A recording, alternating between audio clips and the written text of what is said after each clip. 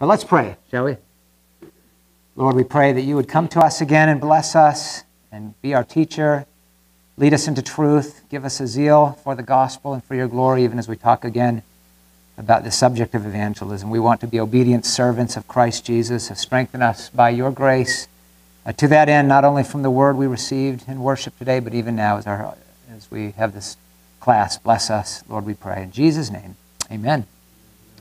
So I was scrambling because I had intended all week to seek out one of our Filipino members of our church to make sure I didn't butcher the name of the one who wrote this chapter, Brian G. Najapfor. He's a Filipino brother who apparently I was going to say a little bit about, and now the information is, what happened? The dog ate my homework. Okay. Every single one, I was not at the conference where they spoke, and so every single one I kind of wanted to say a little bit about. This is a brother who had studied in the Philippines and then came over, ended up becoming, he was a pastor in the Philippines, and then became a URC minister over here. He furthered his studies I think at Reformed. You know who this individual is? Brian Najapfor.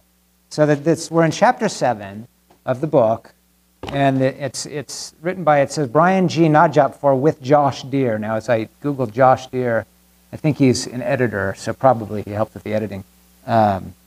Anyway, he is as I said, he studied in the Philippines, served as a pastor there, and then came over and furthered his studies. I think at Reformed Presbyterian or Reformed Puritan Seminary, and ended up becoming a URC pastor for years, and now is, I guess, getting his PhD. In God's providence, we had our missions conference, and in some ways, the way he began was really, really this lesson is repeating some of the same themes, talking about the things that we considered. Let me read. It's interesting that he launches, as he challenges us, he uses kind of as a launching pad for his lesson, is the calling of Moses, and you remember Moses' own fears and feelings of inadequacy himself, and so we'll look at those things. But basically what he does here in this chapter is makes the... Okay. How's that? Is that better? Can you hear me well? Basically makes the chapter, makes the case in this chapter that all believers are called to do the work of evangelism. Very, very consistent, I think, with everything we heard at the missions conference. I doubt anyone here would disagree with that. I did wonder even, and I was challenged not only at the conference, but here in this chapter with regards, with whether I've been a little bit too soft myself in coming in, preaching from Jonah, talking about we have different gifts, and sometimes it's true.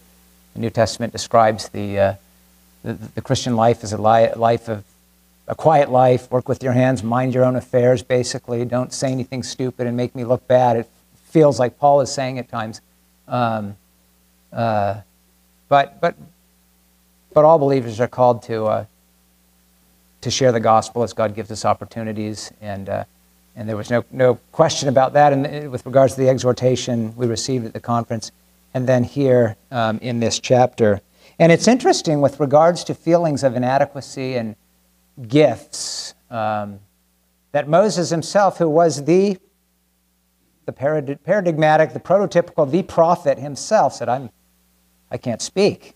And we'll talk a little bit about that at the end, as he gives us basically 5 reasons. Let's see, I've lost the first one. If anyone wants to help me, because I lost my homework. Because I'm forgetting. It's a way of life, thank you. And I thought that was very consistent. Do you remember the way it was said in the, we're going to run out of time quickly, so I'll get us through this. And I want to focus primarily on the last part where he basically says, right now, I know you by nature are excuse makers. You have good excuses. In fact, I'll help you. I'm going to give you, these are the main excuses, the main reasons people give where they can't evangelize. But there are 5 reasons kind of making the case why every Christian should be involved in the work of evangelism. Evangelism is a way of life. We were encouraged, I think it was by Reverend Shaw, to, in our churches, in our lives, to seek to develop what? Remember that word he used? What's that? Relationships, good. Blank of evangelism. A conversation, a culture. A culture. It's so much part of our habit, right? It's not just something that we see as an event here and there. And that was good. That was helpful and challenging. A culture of evangelism. So it's a way of life. The second one he says, I'm going to go through these kind of quickly.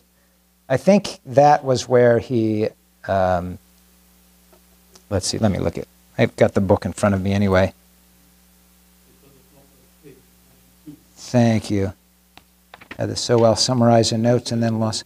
Oh, it's the essence of our identity. Okay, what's the, okay, way of life, very good. Okay, yes, there's where he cites Acts chapter 8, verse 4, which after the persecution of Stephen, the believers were scattered, and what did they go and do? They went and they preached. And speaks of these were not only ordained ministers. Obviously, it's not preaching in the same sense that the ordained minister is called to preach the word of God, but in a more general sense, all believers called to preach. The second one was that evangelism is the very essence of our identity. Think about that. In union with Christ, he says that being united to Christ by the Spirit, sharing his anointing, it's the very essence of who we are. And he cites the Heidelberg Catechism, question 32, but why art thou called a Christian? Because I am a member of Christ by faith, and thus am partaker of his anointing.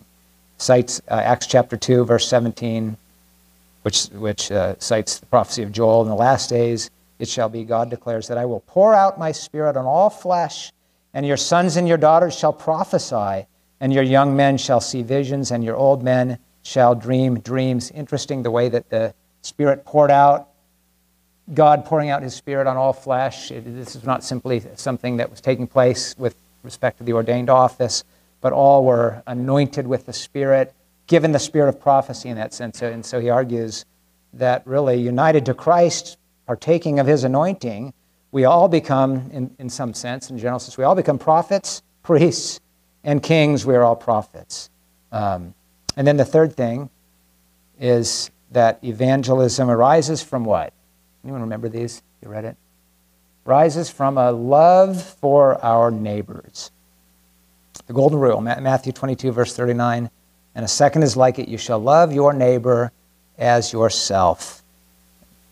If your neighbor's house was burning down, you'd love your neighbor enough to go and tell your neighbor, and certainly the state of your neighbor's soul is more important than his or her house. If we love our neighbor, we'll have a heart to evangelize our neighbors. The fourth one was evangelism originates, he says, in the very nature of our God. 1 John chapter 4, verse 10, in this is love, not that we have loved God, but that he loved us and sent his Son to be the propitiation for our sins. And then, interestingly, the fifth one is what you would typically, the text you'd use as the launching pad for a call to evangelism. What's the last one? The Great Commission. Evangelism is a command set forth in the Great Commission. Now, why does he not, why did he pick that one last? He wanted to talk about those other things because the last one is the one that sort of produces guilt. He didn't want it to be, he wanted the motivation, and his point is well taken. Our motivation for evangelism is not we live in guilt, we're under the command of Christ, and we're not obeying his command, and therefore we feel guilty. But gratitude.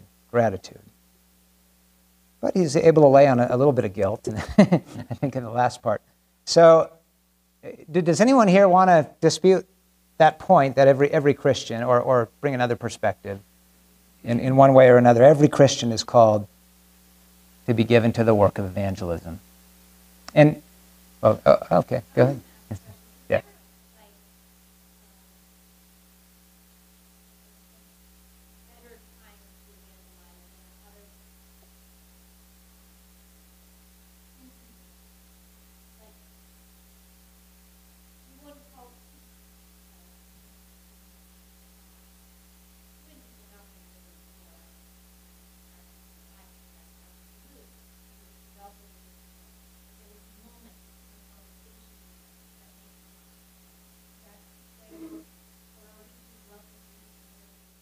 Well, there's the question. Well, have you ever tried just knocking on your neighbor's door? You know, I was just reading Matthew chapter 28, and I tend to think that that building relationships is the best way, and that helps us kind of launch into the next, the last part, dealing with the question of, to the extent that we don't do it, and there is a place for feeling conviction, saying, Lord, help us.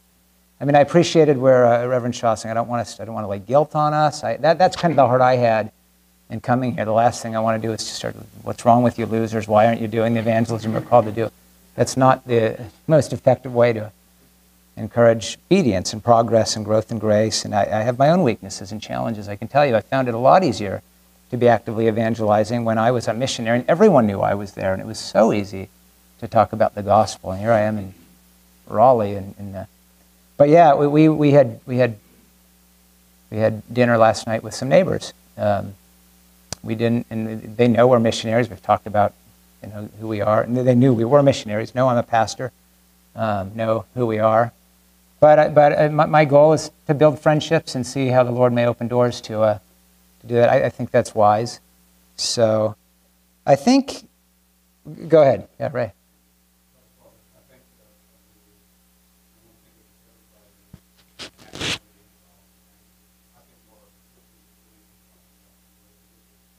Yeah.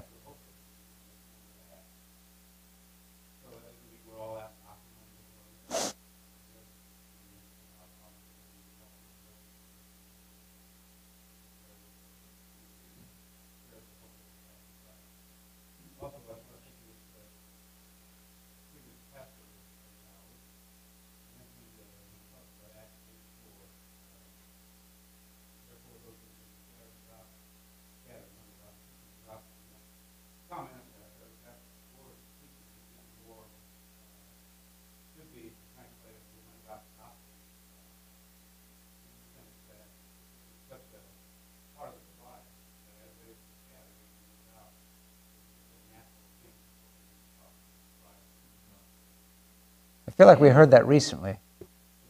Someone, what's that? Oh, good.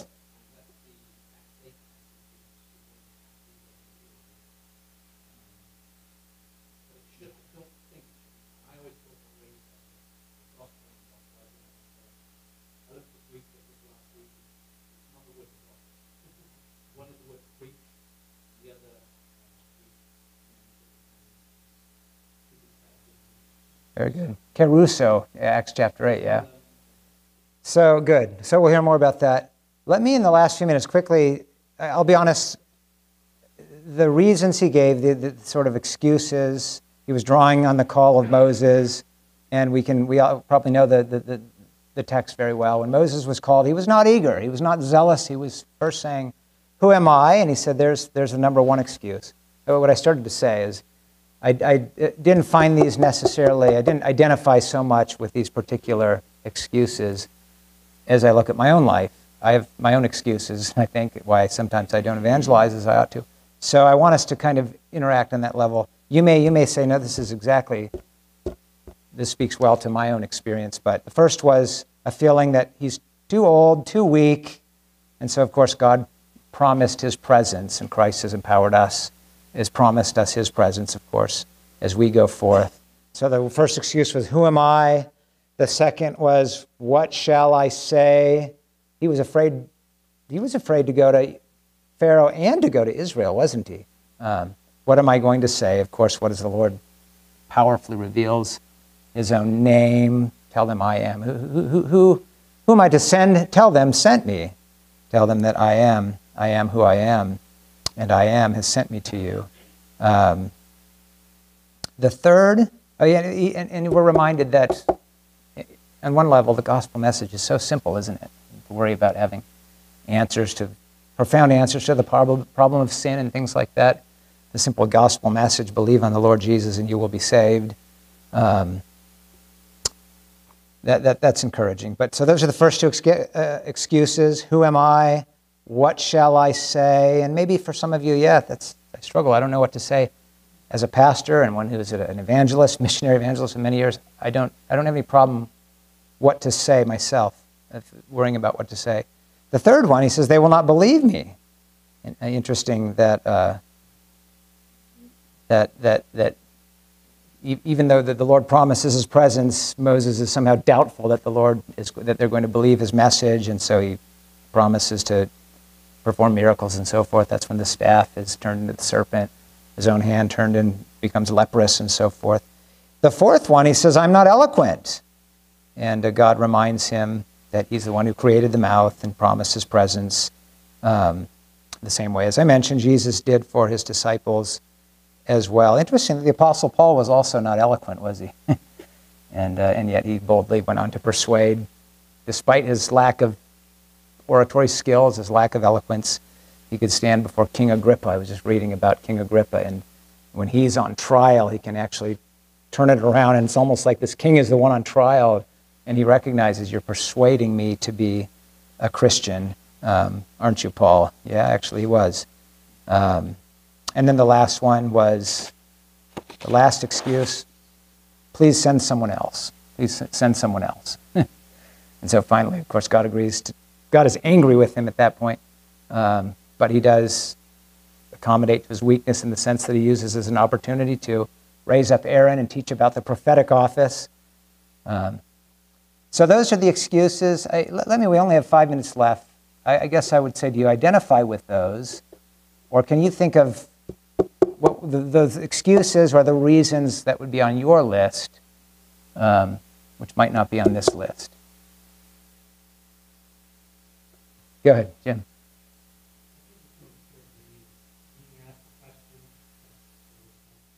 Okay.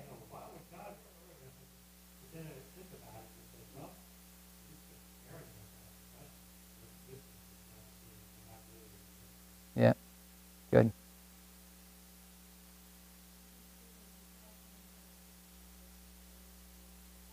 Mm-hmm.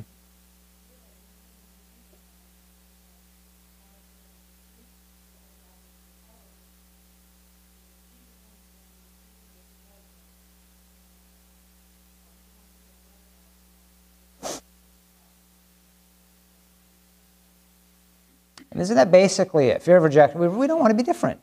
We want to blend in. And here's the challenge with, you know, we had such a great time last night. I thought, this is good. We want to be getting to know our neighbors, developing friendships, relationships. And I appreciated the distinction between outreach and evangelism. Outreach is just being out there, being able, building relationships like that in order to open up opportunities. But the challenge is, I'd rather just keep it at that level.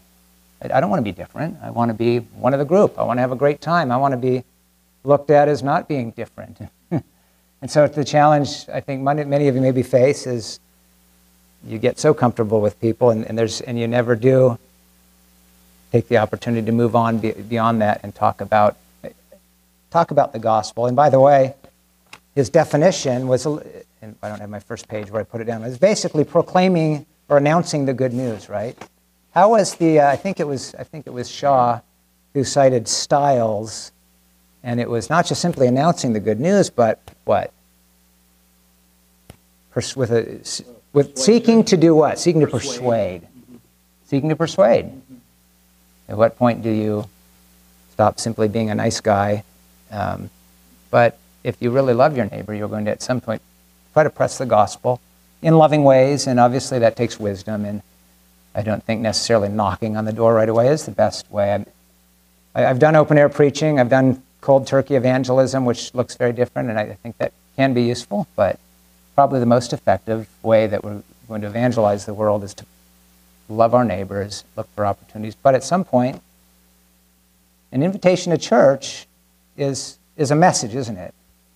It's saying, what I have is not something that I just want to keep to myself. I think you need what I have too. And so, Pastor Matt has his hand up.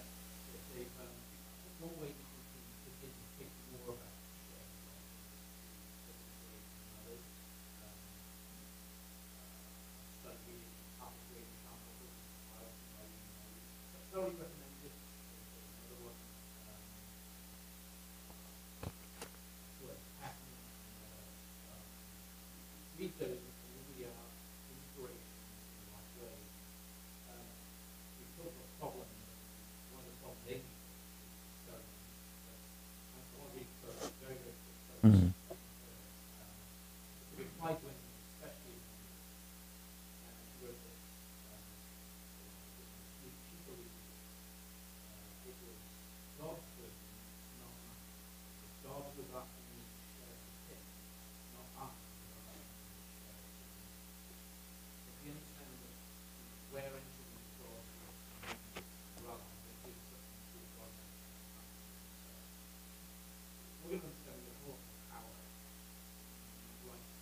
Yeah. Yeah, very good. I mean, I hope it's encouraging. It was to me, even to hear Reverend Shaw say, anyone have fears? And yeah, me too.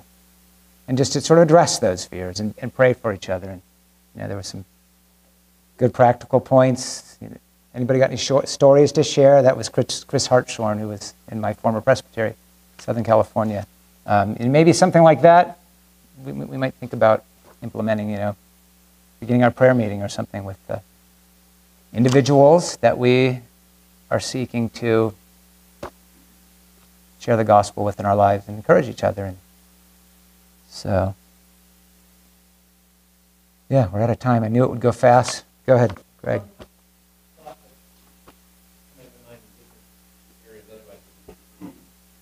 Changing the way we think about arguments. I'm not necessarily going to be persuasive. I want to be persuasive, but on the other hand, it might also be that I'm wrong. It's a good reason to enter into a discussion or an argument to find out where you're right and where you're wrong. Requires a lot of discipline. Mm-hmm. So sometimes when we talk about evangelism and my chest clenches up, it's because I'm imagining you sit in one section and you take an argument from start to finish. But it really might just be one question. And I either have an answer to it or I don't. And if I don't, I can still think about that. But I believe that the question comes later today. And if I don't have the right answer, I have lots of resources that might get the right answer and pick it up at another opportunity. So, making the problem big, you don't start. If we can make the problem really smaller, then we can start to pick away at it, what works and what doesn't, and then pick away at it. Yeah, it's good. At the risk of opening a can of worms, I see we're at the end of time, but when you say, I might be wrong, are you saying we should even kind of adopt the position when we're doing evangelism that we might be wrong about the gospel? Should we? No, but I know I've been reading the Word for decades, and I know that Oh, sure, okay. It doesn't always apply to my circumstance. Yeah. I misread what your need is, and I describe Scripture in a million ways in which Yeah. I might be wrong. And if perfection is my goal, I'm not going to start because I know I've got all the possibilities nailed down. I'm never going to start. I'm never going to get better. I'm not going to fall on my face, and I don't give. Those are opportunities in the Holy Spirit. It's going to work with things like that. So Yeah, good. As far as trying to get off the hump, it's a recognition that I'm not discussing. I am discussing. I want you to be persuaded. I want you to be persuaded because it's the truth and it's right. Yeah, good. And you're persuaded not because I'm so sure that my understanding is right and your understanding is wrong. That's a very different discussion. And I would want to have it all at once as opposed to having freedom to when you think about that. Because really, those times when you move forward, that first question isn't in practice. The question is then. Yeah. So I just, Yeah, to say, I'm not sure. That's a good question. I don't claim to have all the answers. To go in it with a humility, you're a real human. They are real humans. One thing we really had to work to guard against in Karamoja, when we're going in to help these people, is not to kind of go in an attitude, these people are helpless and they have nothing to teach us, or we wanted to do everything we could to purge ourselves of any superiority complex. We were going in to help with material needs as well as the gospel, but it shows respect to people when you treat them as image bearers of God who have good in them, common grace good, and they have things that they can teach you. I was happy about the fact that I never became skilled in removing these little jigger parasites in our toes. The Karamojong were so good at that, and they were willing to help me, and why not just always ask them, could you help me remove these things? And now you're all looking horrified, like, I'll tell you about Jiggers. But they had skills and they had knowledge of the world that we needed to learn too. And when you're presenting the gospel in that level, getting down to their level more and more, absolutely. And even, I think even there's something said about even presenting the gospel in a humble way, that I'm just a fallen creature who's come to understand God's truth. I mean, I hesitate to say we could even sort of go into it assuming maybe we'll be wrong. Maybe at the end of the day I'll be convinced, to become a Buddhist or a Muslim. No, we're convinced the gospel is absolutely true, and that most basic truth, our goal is to press that and persuade, but to do it in a humble way. But to pray for opportunities to get to that point where we are, not in arrogance, but yes, wanting to press them, to challenge them lovingly that they need the gospel too. Go ahead. This is Adrian's last opportunity to teach us. So I'll give you the final word and you teach us, brother. To tack on to that, I totally agree that kind of humility about things other than simply for the gospel is necessary. But just to point out that the world is necessarily going to see it that way. Most of the countries in the United States, if you say this is the truth, you are automatically arrogant, because who are you to say that you know the truth? And so we need to come back to, well, if you know that the Holy Spirit is going to do it, not because of any incredible marks that we have or anything like that. And so I don't think we should be discouraged because the world sees that kind of thing there. Good. Thank you.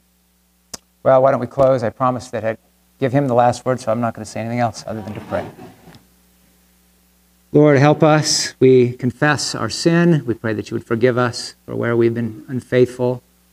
We pray that we would be encouraged. We pray that we would remember how much you've loved us, and that indeed it would be your love filling us and overflowing, that we would look to our neighbors, friends, those with whom we interact, and that we would love them and want to share the gospel. Give us grace and wisdom as how best to do that, and make us faithful in this.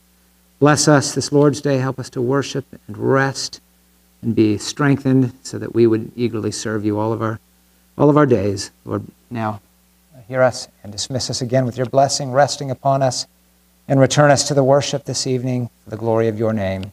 We pray in Jesus' name. Amen.